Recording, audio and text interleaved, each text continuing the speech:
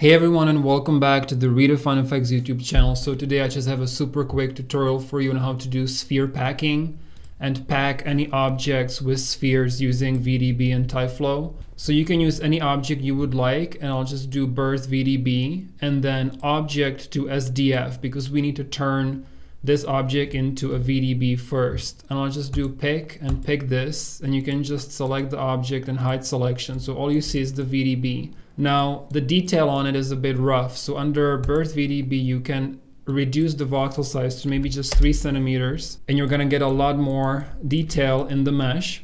But we actually don't need to see the VDB. So I'll just turn off VDB to mesh, and let's add the VDB to particles operator, which will do exactly what it says. It will convert the VDB into particles, and we want to say pack mesh with particles. We still don't see anything, and that's because we need to give them a shape. So I'll just do a shape operator, set it to 3D, and make it a sphere high res, and connect it to the VDB to particles. And it's beautifully working already, right? So it will perfectly pack your object with spheres, which would be very difficult to do if it wasn't for this function.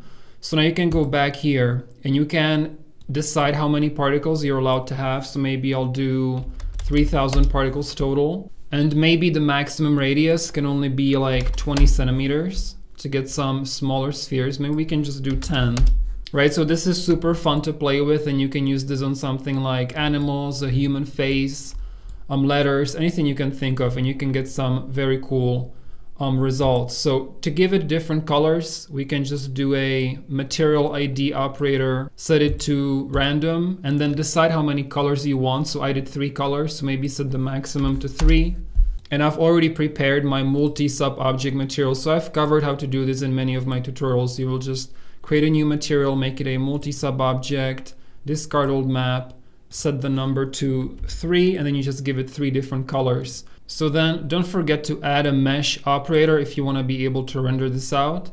And now I can just unhide my lights and my little studio that I always make, and enable the Vray RPR so you can see what this will look like. And you get something that looks like this. So super quick tutorial. Hope that you guys found this helpful. I will be uploading more in the coming days, so be sure to subscribe. If you found it helpful, as always, I would appreciate a thumbs up. Thanks so much for watching, and I'll see you in the next one.